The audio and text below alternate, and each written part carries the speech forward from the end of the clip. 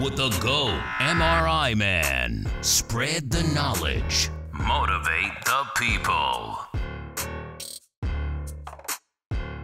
What's up? It's Kwame, aka MRI man. So today we are going to be talking about my favorite MRI books, and to me the most important books to have while being a student. So you're either a student or you are interested in MRI, or you're going to get your prerequisites, but you just want to be a step ahead of the game. You came to the right place. So I'm gonna get right into it. From the top, man, the human body in health and disease. Human anatomy and physiology are the most important to me in MRI, man. Like, it's the core, you know? You gotta know how the body functions. You gotta in relations to the scan, right? This book is very detailed, and let's look into it. So you start off, you have like the skeletal system, the muscular system. Look at that, you got the digestive system, the nervous system. As you see, if somebody comes in with sciatic pain, you would know that this is caused by a lower disc in the back being ruptured, or maybe it's pinching a nerve. So I've had patients come in and they're like, why aren't you guys scanning my leg? Why are you scanning my back? So very important to have. One of my favorite books. There it is. Every MRI tech knows what this is. MRI in practice, the classic, okay? There's probably other editions out right now, and I think we have a newer edition my wife bought somewhere around here, but look how beat up this book is. You can tell I was all about this book, right? You know? MRI in practice. This book is gonna play a huge role while you are studying for the ART or the armor test. I'm telling you, this book is gonna be your best friend. All the stuff about trade-offs and MRI physics, it's all in this book, man. It's all here. How to set parameters, what a T1 is, a T2, K-space. You gotta have this book, for sure. Another cool book here, CT and MRI Pathology A Pocket Atlas. Love this book, man. So it just tells you about all the different pathology, you know? Can you guys see that? Check it out. Amazing book. This is another thing you gotta have. I still refer to this book and check it out every once in a while, because as a technologist, it's gonna be great. You're gonna be a great technologist if you can identify some of these abnormalities, you know? You may even save a life or get the care that they need faster. You might scan someone and you might see something abnormal and they need attention right away, because you know what? Sometimes the radiologist doesn't read the scan right away. So I feel like, you know, it's a big responsibility knowing these things. You know, if you see some kind of abnormalities here going in the spine, pushing on the spinal cord, like this is a stat, you know, this must be read right away, you know, this needs attention, right? Okay, so definitely you guys need a book like this, something that tells you the MRI pathology. It's small, it's a small book, you can take it to work. Great, I love this book. I kept it along, it's kind of beat up.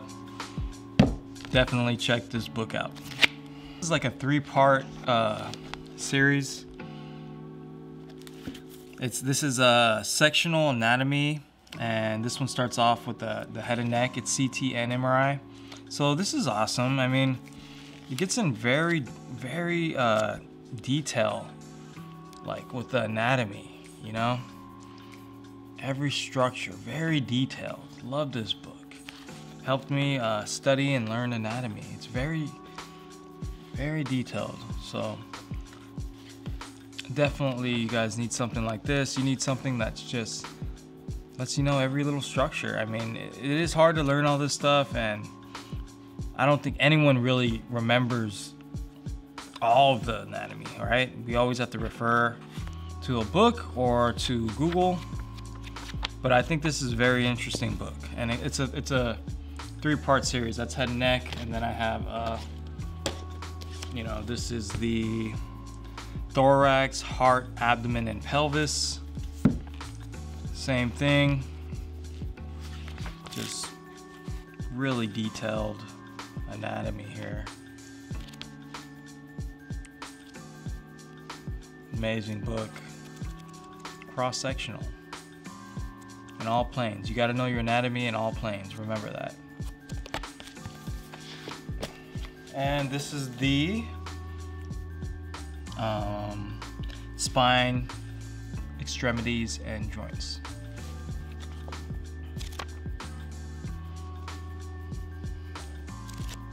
Definitely check this out. I love this. I love this book.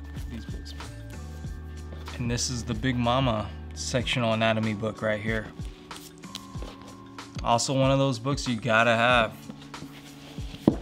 This one's huge.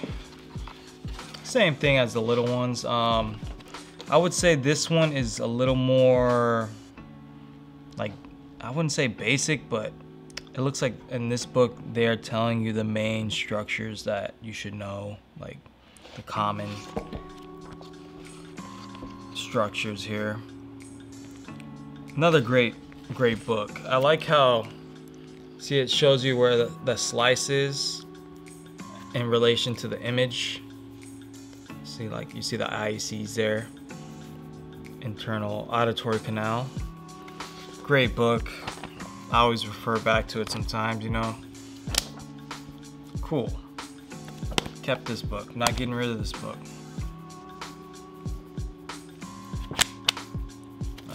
We even got some notes still hanging around. Definitely. This one's cool. This is kind of like a practice book, and got some questions in there about sectional anatomy, and then you'll have like some arrows pointing to some structures, and you know, this is pretty cool. This was kind of like our homework at school. I think we would actually take copies of this and then, you know, do it that way, or you can just write it on a piece of paper if you don't want to write in the book, because you want to practice over and over, right?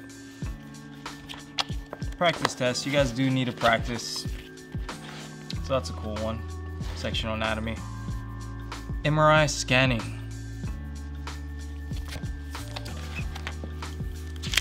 I got this like right before clinicals, and it's a cool little book. It's pretty basic.